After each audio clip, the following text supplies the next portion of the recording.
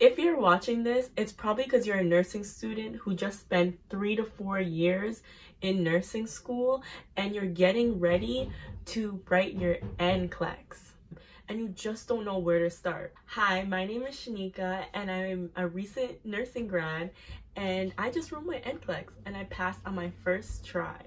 So if you're interested in learning how I did it and what strategies I use and how I studied, keep watching.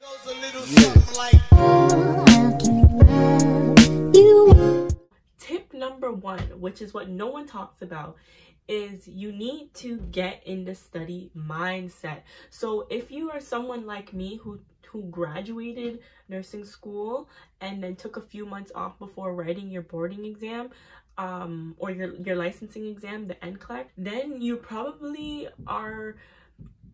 kind of got out of study mode. You kind of took a break. You kind of wanted to reset and rest, which that's perfectly fine. But you were locked down in school for so long and you just wanted to relax, and now you've relaxed and now you're just like, ugh, I don't want to study again. Well, one of the things that I did was to get myself into study mode by gathering my supplies. So I went supply shopping.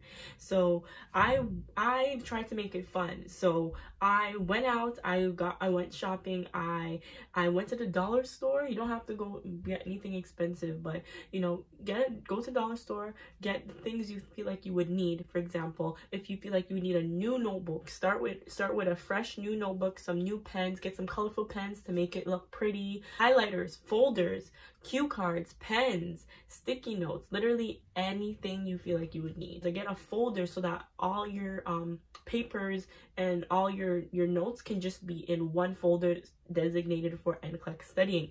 I got this black folder, and I bought like a new notebook. So this is what I used when I was studying and taking my notes. Next thing is to watch videos. Watch videos just like this to get you thinking about, okay, I have my test coming up. What are some strategies that I can do to enhance my studying? So watch videos, really try to find videos that are even about nursing to get you excited about becoming a nurse. I will include my video that I made about my experience taking Nclex. Watching these videos will just get you into the mindset of like, this is real, this is what to expect, and this is how I can prepare and get the wheels turning. Number 2. So for tip number 2, I want you to give yourself enough time and to create a schedule for yourself. So what this means is everyone's going to be different. Everyone's going to have a certain amount of time. Like there's a lot of videos on YouTube on how to prepare for an Nclex exam in 30 days or how to prepare for an Nclex exam in 3 weeks. But everyone's different. Not everyone will be prepared after 3 weeks or 1 month. Sometimes people take 2 months. Some people take 3 months. It all depends. So you know yourself better than anyone else. You can take inspiration from other people's study guides and other people's videos just like this one, but please know yourself and know how much time that you may require to study. If you're busy, if you're a mom, if you have a full-time job or whatever else you have going on in your life, so you have to make time for studying. It's really important, at least for 3 weeks following the date, or like, you know, that you're consistently studying, meaning that I think it's important to touch the material every single day, meaning you're either answering questions every single day or you're reading the material, or you're going through some type of material every single day up to the exam, right?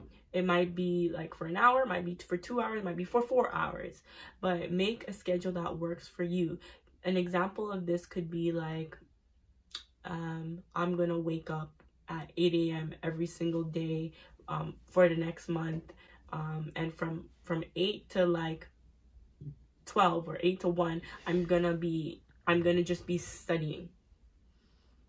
I'm just gonna be studying, and I'm gonna have a little break in between. So that's an example of setting a schedule, just making time for this and making sure that you're touching the material almost every single day. Like you can take a day break, but just do not study for 1 day and then and then take like 10 days or like take 6 days breaks and then come back to it.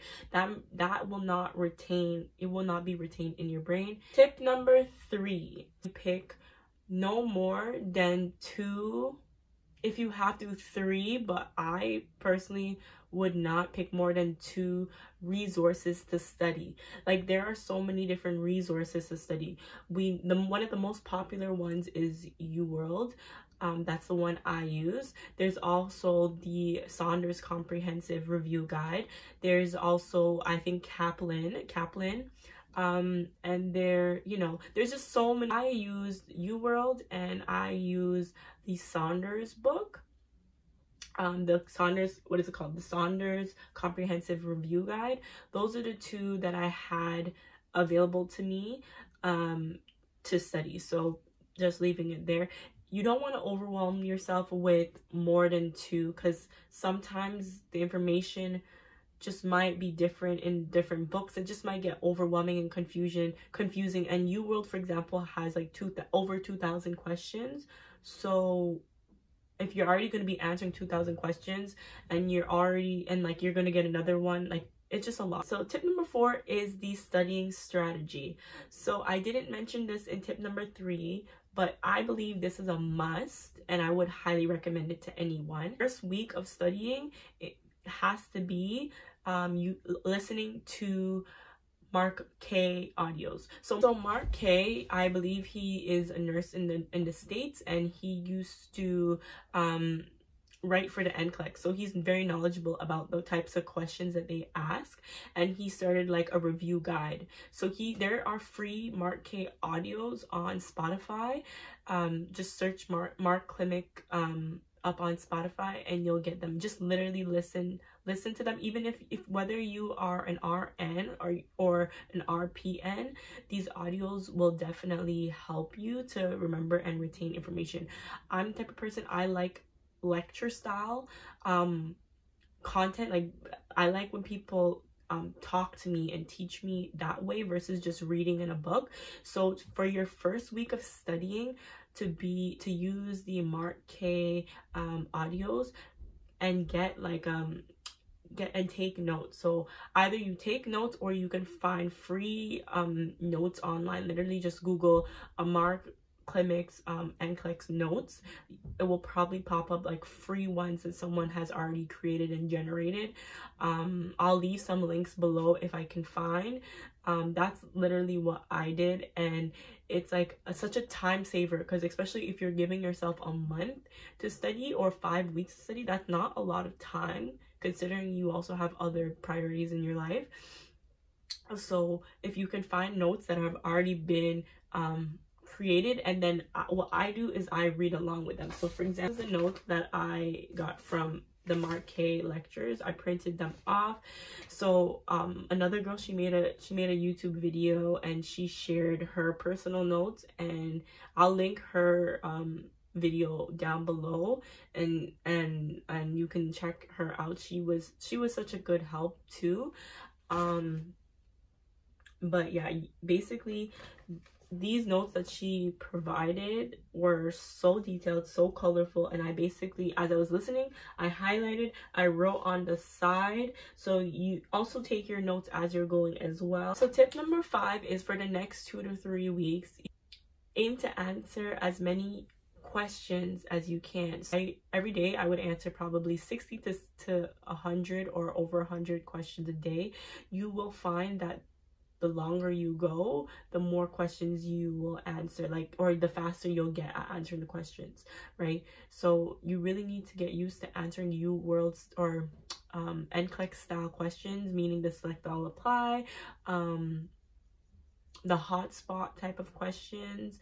Like, you just really need to get used to answering that style of question, and that will really help. Based on system, so I went system by system. I started with neuro and I worked my way down. You don't have to do that, but that's what I did.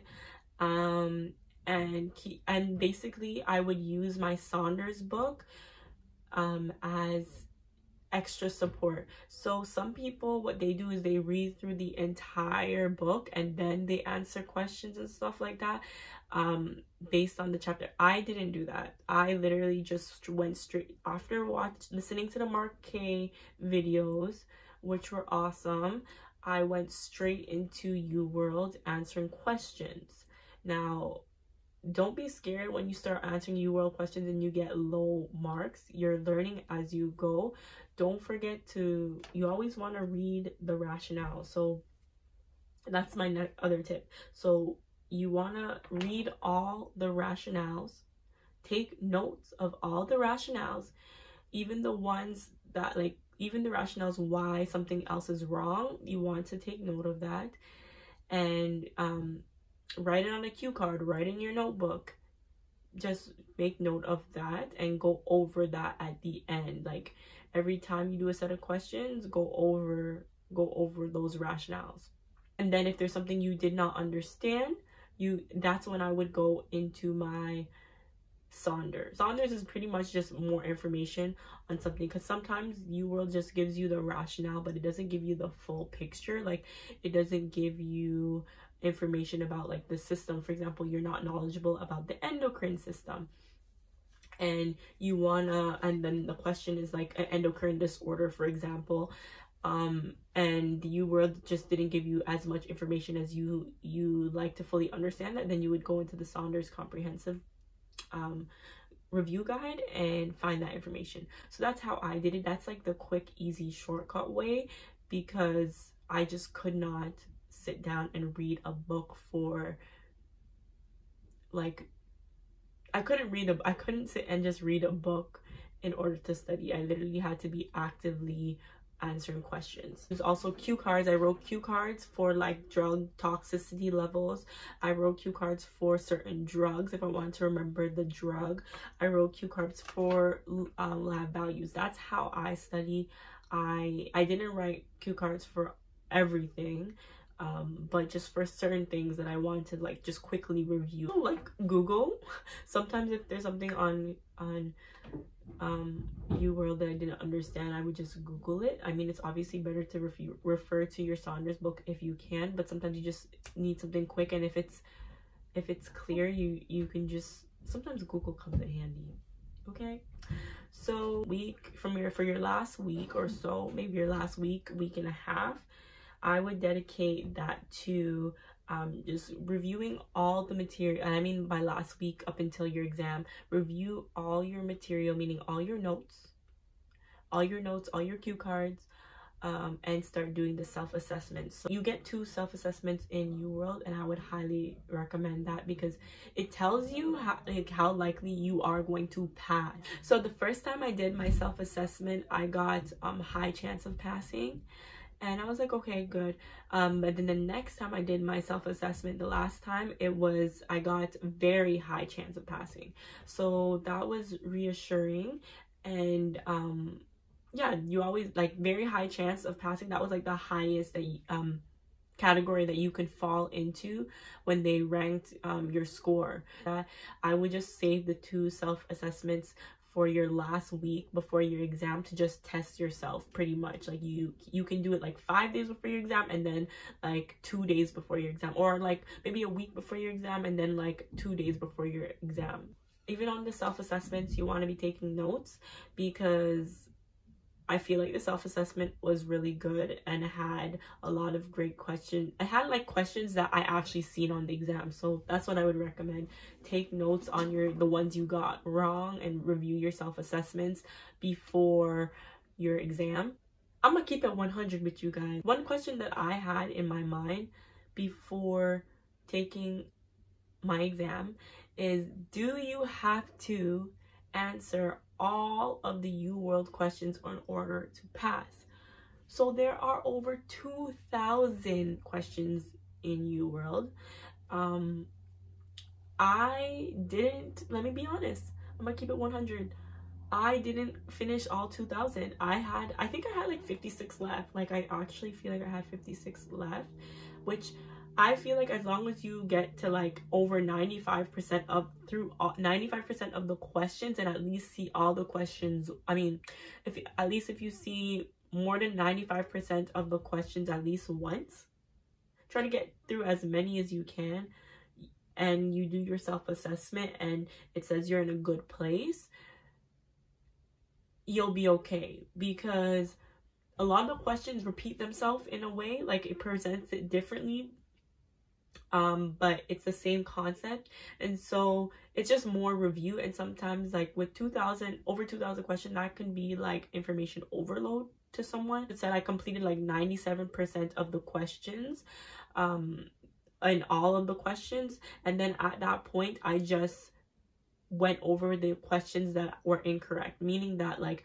instead of going from the pool of unused questions, I went through the pool of incorrect answers. So because I already seen those ones before, I already answered them before, but I got them incorrect, so now I know I got those ones incorrect. I should just go through the incorrect ones. That way I really understand 1,000 questions. Like, don't freak out if you didn't get to see like all of them. I also had a friend who had like 100 questions left in Uworld and she still passed. So the point is that like you really want to get through, I would say 95% of the Uworld questions and see them at least once, and really understand it and feel prepared, versus like just cramming to get to like 2,200 questions, getting through all those questions at one time. So yeah, so that pretty much wraps up my video. Thank you guys so much for watching. If you found this video helpful, please give me a thumbs up and subscribe, and give me a comment below. Let me know if this helped you when it comes to preparing, or what you plan to do for preparing for your exam, and let me know how it works out for you. I really hope this information can help someone and make them feel confident and comfortable, and be able to at least start the process of studying, because I know it can feel daunting, and I know it can feel boring, and I know it can feel like annoying after you just spent so long in school. It's like the last thing you really want to do, but it's definitely necessary in order to get your license, and I know you can do it. So yeah, I wish you guys the best of luck. Bye.